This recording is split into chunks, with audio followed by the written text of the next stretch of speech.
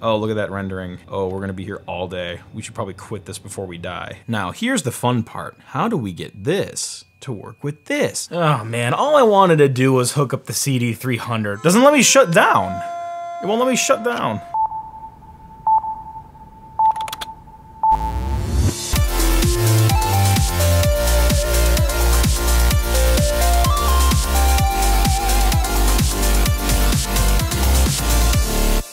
Hey guys, how you all doing? Really, that's just great. You know what? I'm doing pretty great today too because my AppleCD 300 is here. And you know, I wanted to use it with that 2CI in that other episode, but I couldn't. However, I now have the correct CN50 SCSI cable, so I can hopefully daisy chain it to that other SCSI drive and use it with the Mac 2CI in a future video. However, today I would like to test this with the cable it came with. This isn't exactly the cable that came with it, but it's the same type of SCSI interface, the smaller one that is more suitable for laptops. So I have a 5300 CS here, and it's kind of wonky. It turns on right away when I plug it in. You don't even have to press the power button. We're in the future. Let's see, where's the power port? Oh gosh. There, plug it in, and it just turns on. No effort required. So, I'm gonna let that boot up because it takes a little bit. This is a caddy loading CD-ROM drive, and I have our test CD of Premiere 1.0 from that original Premiere episode quite a way back. And I would like to see if I can get CDs working on here with the external drive. So, let's get this thing some power. Plug it in, plug it in. I have never used this before. This will be the first time. It could explode. SCSI with the satisfying click we're about to experience. You know, oh shit.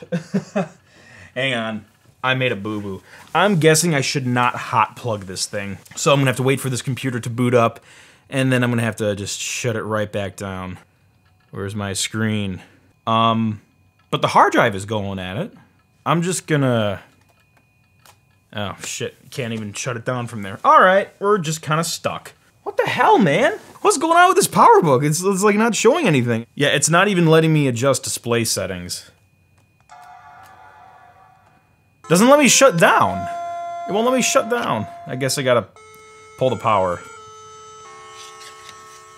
Hang on. Well, I'd rather pull the power while the hard drive isn't doing anything. Nothing personal.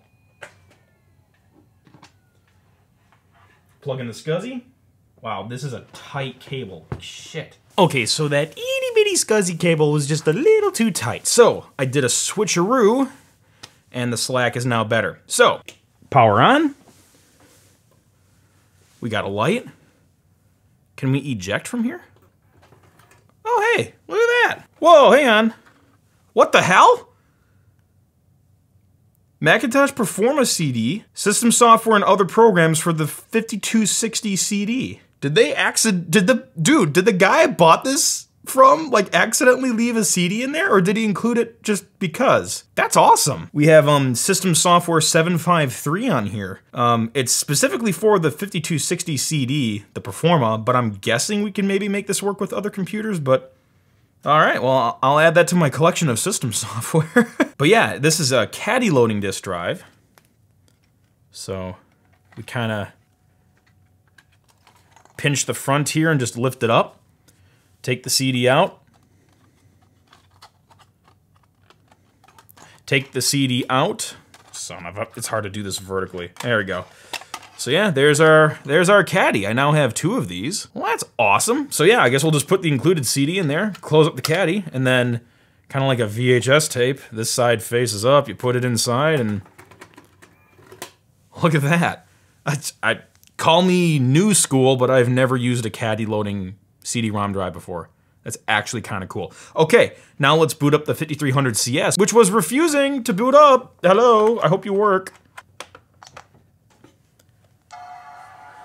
Okay, hope this thing works. It was seriously working like a couple weeks ago. Oh man, all I wanted to do was hook up the CD-300, but the curse just couldn't let me have my fun. We're now having a case of green light coma, or light coma, or whatever they called it. But yeah, it is actually an issue. I have had it with this computer before, and I remember looking it up. Yeah, the power light just stays on, but the computer Doesn't actually turn on. So I believe the way to fix this is to reset the PMU, the power management unit, I think it's called. So all I was trying to do was reset the pram to maybe get the display thing to change, and we got green light coma. So let's see here. There you go. On this particular model, it's just a switch on the back. I believe that is the PMU reset. Okay, it's booting back up. Hopefully now it works. Take 5003. Yeah, I think our display is dying here. I don't know if you can see all that flickering. It says welcome to Macintosh. It's trying to do something. You know, a couple weeks ago, this particular display did kind of freak out a bit. It went black, and it had like some orange stripes on it, but I rebooted the computer, and it was fine. But I guess now that it's sat for a couple weeks, it's just malfunctioning.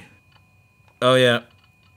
Oh, hang on. We kind of have it. There we go. We just had to jiggle it a little bit, and now it looks like it's frozen. I don't hear the hard drive doing anything. Yeah. All right, reboot.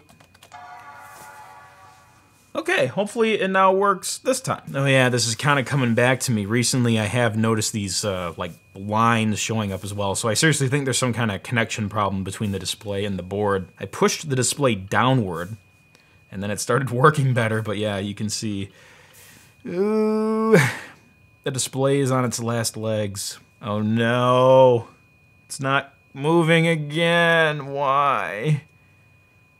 Is it the CD? Is like the SCSI device freaking out? Because I don't want to plug it in while this thing is booted up. I don't think you should hot plug these things. In fact, some of you told me I shouldn't even be hot plugging Apple desktop bus devices, which, yeah, that was negligent. I didn't even know that, I'm sorry. But yeah, if I shouldn't even be hot plugging ADB devices, I really shouldn't be hot plugging SCSI devices. Oh, now it's continuing, okay. All we had to do was talk about it and then it just started working again. Okay, well, whatever, Macintosh. You do you.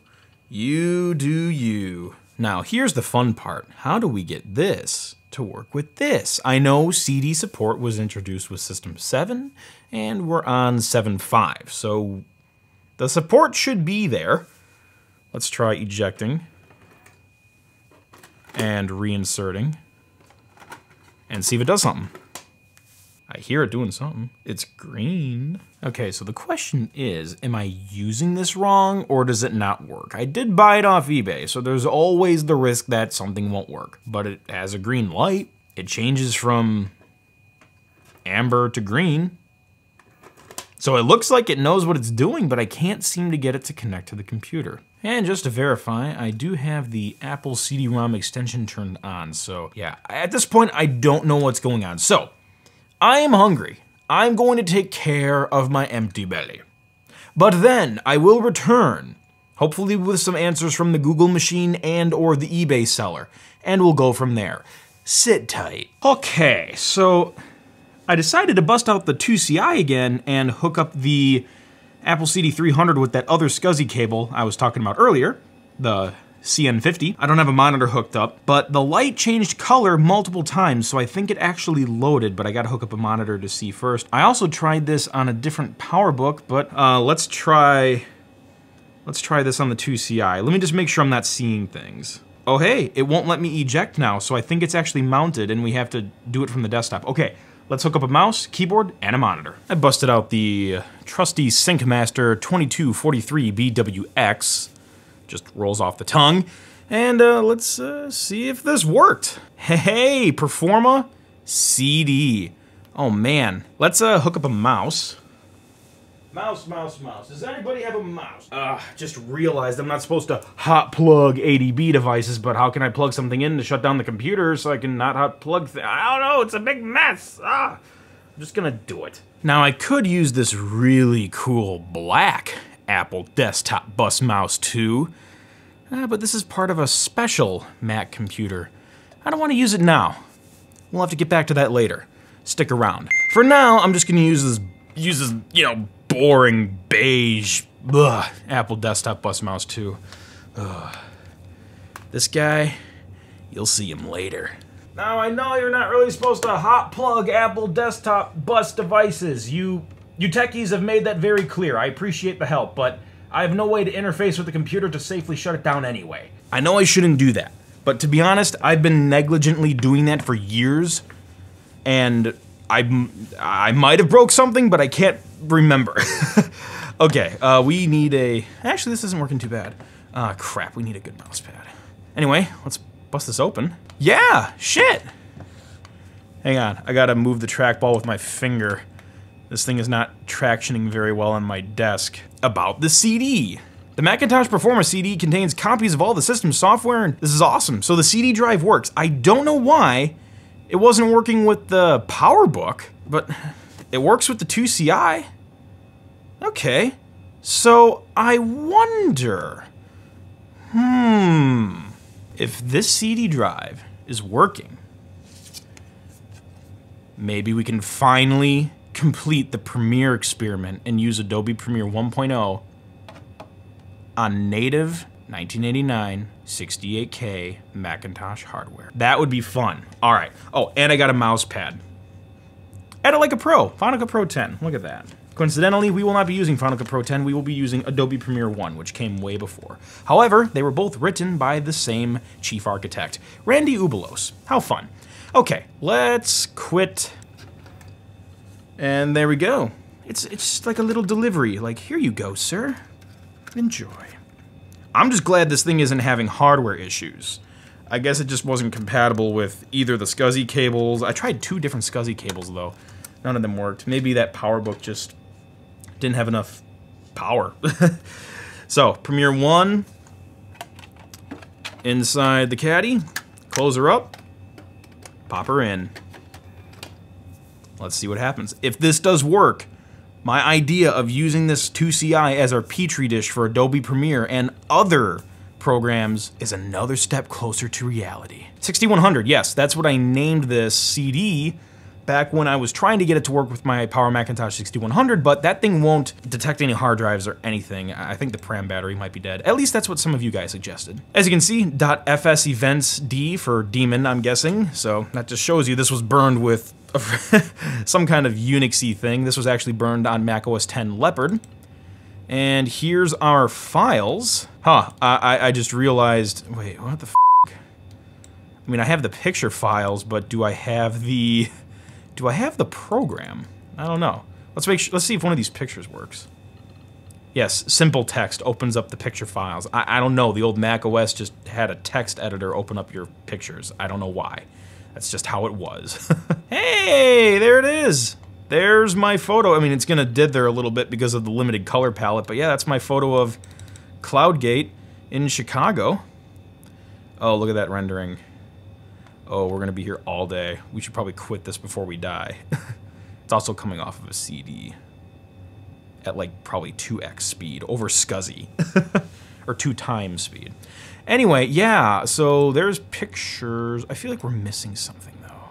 Did I seriously burn the CD without burning the frickin'... I have a feeling that I forgot to burn the actual Adobe Premiere software to the CD. But we at least know, 1, the CDs that I burn with Leopard work. The macOS standard format is compatible. And 2, we know that the AppleCD 300 external SCSI drive works. So... that's the battle. Like, we won that. As long as I know those things work, that's fine. I can burn more CDs. I bought a bunch of them, like 100 of them, with a little carrying handle built into the case. It's pretty freaking awesome. Movie player. But yeah, I'll put Premiere on here and see if it works. That'll be in a future tech video log. Right now, I just wanted to make sure I can get CDs working on this 2CI. And yeah, even with daisy chaining the CD drive on this Club Max SCSI thing, like even with doing that, it just worked first try. I'm actually pretty impressed. Okay, let's see if we can open up something here. Let's go to the CD. Let's see, Untitled Movie. Let's see if that works. Oh, hey, there's my face. I saw my face show up in the preview.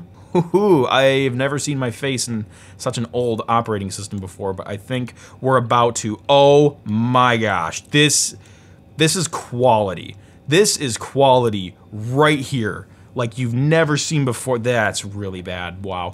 Yeah, get info. I'm guessing this is just compressed with road pizza. It probably won't tell me, but you know, Apple Video, the old original format for QuickTime. Wow, look at this.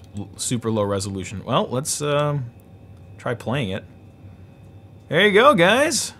Wow, okay, so the movies work. That gives me some hope that this computer has enough performance to run Adobe Premiere. This is exciting. Okay, I'm calling this a win. I cannot wait to try out more programs, including Adobe Premiere, on this Macintosh 2CI, thanks to the help of this external CD-ROM drive. So subscribe, stick around. I have so much more fun stuff I want to show you. Oh, yes, and another rare Mac as well. A lot of cool stuff coming up. So, thanks for sticking with me. More cool stuff to come. Catch the Krazy and pass it on.